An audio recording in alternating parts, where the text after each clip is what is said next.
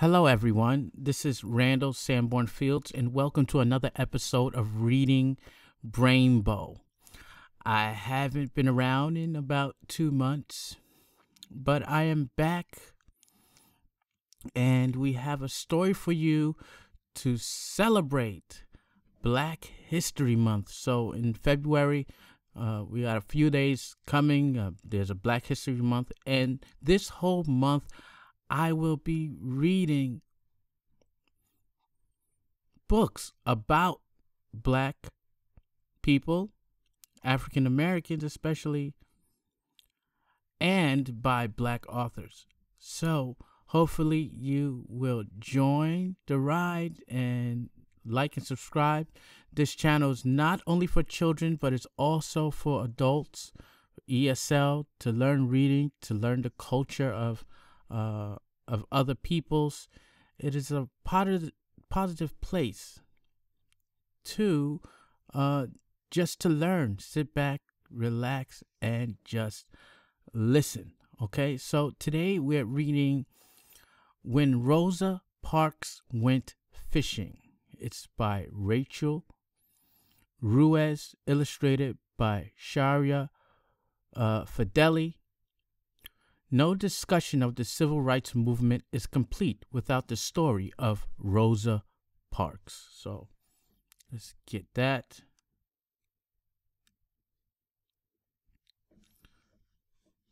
The school bell rang. Young Rosa Parks gathered her things and headed home. Halfway there, a white boy on roller skates tried to push her off the sidewalk. Rosa pushed him back. "I didn't want to be pushed, seeing that I wasn't bothering him at all," she later said. "I know, child," Rosa's mother said, "but I worry." In the 1920s, Black people were not supposed to push or even talk back to white people. They could be arrested, or worse. Rosa grew up trying to stop the unfair treatment of others. And then one day, in 1955, she did something simple and brave. She sat down in a bus seat and became a hero to millions of people.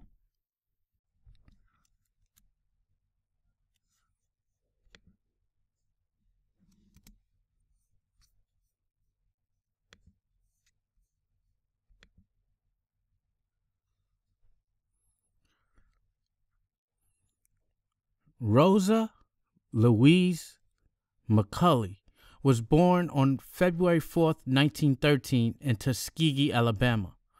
Her father, James, was a traveling woodworker. Her mother, Leona, was a teacher. Rosa's mother loved to learn. She passed that love of learning on to Rosa. She also taught Rosa to have respect for herself and others. She said it was the most important thing.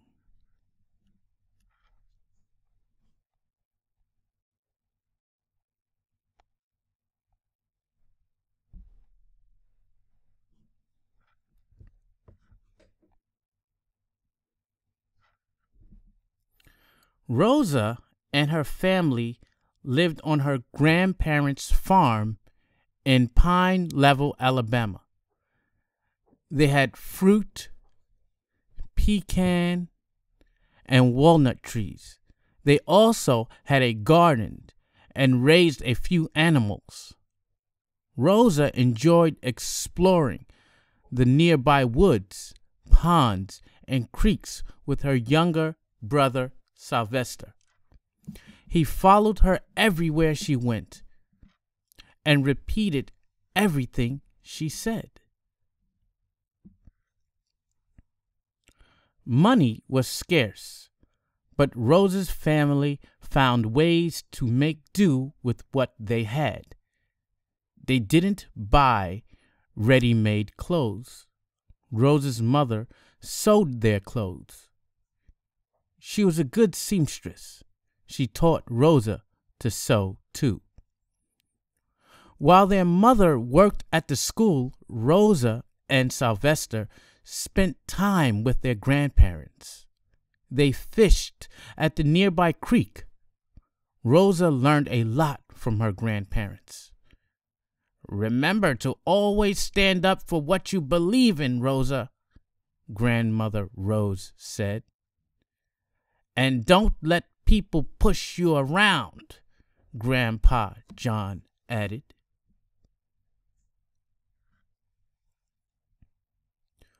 Rosa started school in 1919 at age 6. She went to an all-black one-room schoolhouse, and she loved it. She already knew how to read. Her mother had taught her since Rosa was just 3 years old. At recess, Rosa and the other little girls played games. They laughed and sang their way through Little Sally Walker sitting in the saucer and Ring Around the Roses. About this time, Rosa learned a big, hard lesson. Beyond her grandparents' farm, life could be dangerous for black people. There were groups of white people who hated anyone whose skin color wasn't white. They burned down black people's homes and churches. Sometimes white kids called hurtful names. They threw rocks at Rosa and her friends. Rosa was angry. Why did people act that way? Didn't everyone deserve respect? That's what Rosa's mother had always told her. Didn't blacks deserve to be treated the same as whites?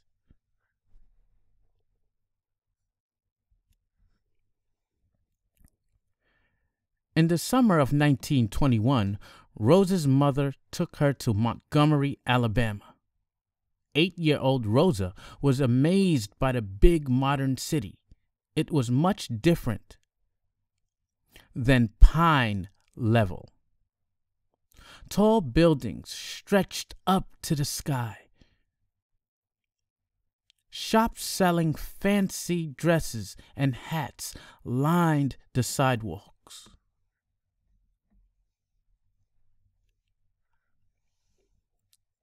Montgomery was the first place Rosa saw segregation. The law said that people could be treated differently because of their skin color. There were separate drinking fountains for white people and black people. The fountains were labeled white and colored.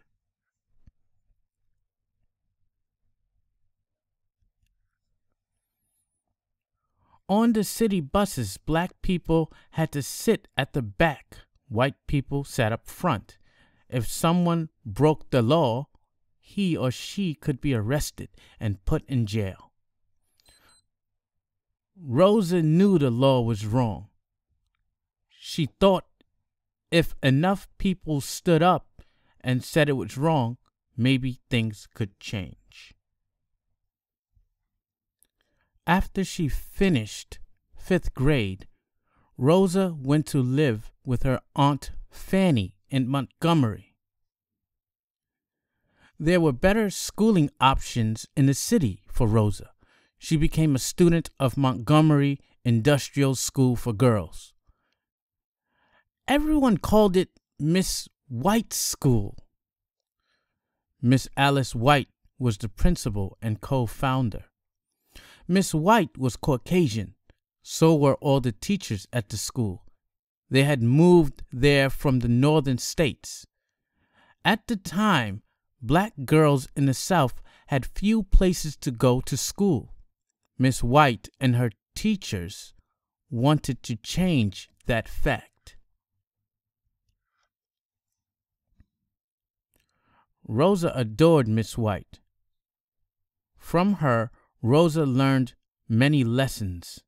She learned that she was a person who deserved to be treated fairly and equally. She also learned to set high goals for herself.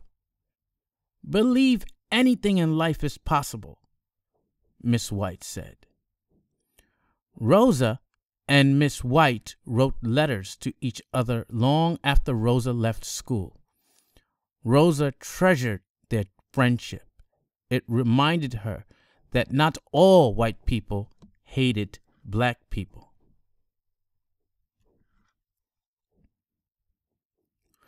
When Rosa was 16, she left high school to help care for her ill grandmother.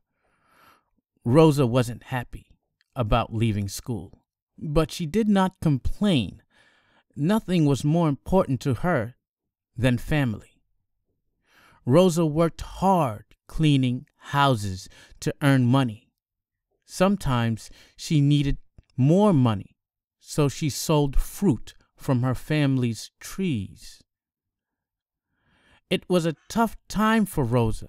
She often looked to her church for help. Her faith got her through many long, hard days.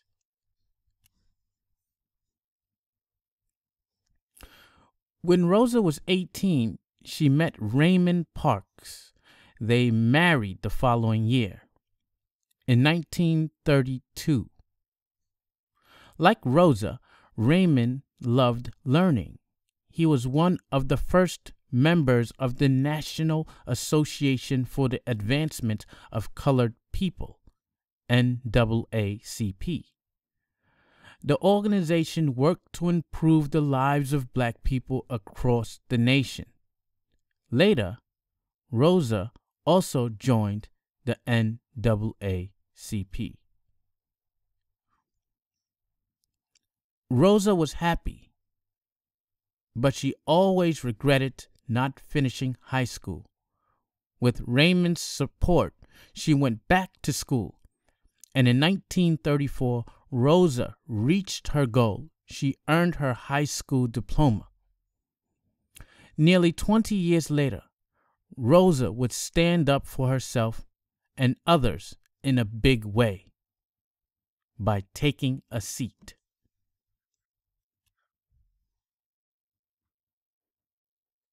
Afterward. On December 1st, 1955, Rosa Parks got on a bus to go home. She sat in the black section like she was supposed to. But when the bus filled up, the bus driver told her to get up and give her seat to a white man.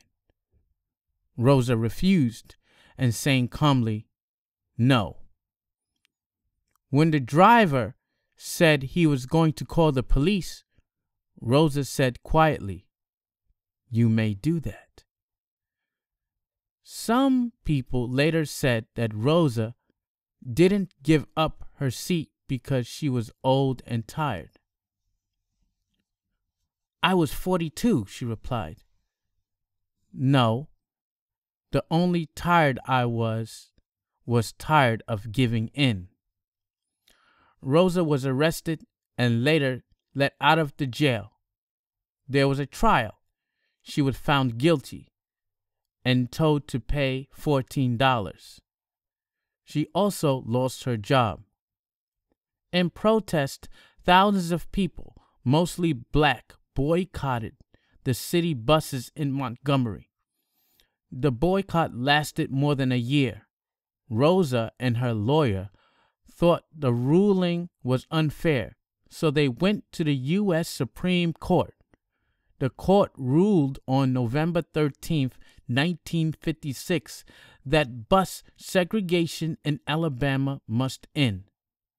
From then on, black people were free to sit wherever they wanted on a bus. Rosa Parks became an important leader in the civil rights movement in America. She died on October 24th, 2005, at the age of 92. Glossary: arrested, stopped and held in jail because a law may have been broken. Boycott: to stop buying or using a product or service to show support for an idea or group of people. Caucasian: a person who is of white European descent, not of Hispanic origin. Civil rights: the rights that all people have to freedom and equal treatment under the law. Lawyer: a person who is trained to advise people about the law. NAACP: a civil rights organization founded in 1909, abbreviation for National Association for the Advancement of Colored People. Protest: to speak out about something strongly and publicly. Regret: to feel sad or disappointed about something, especially something that should have been done differently. Respect: to believe in the quality and worth of others and yourself. Segregation: the practice of keeping groups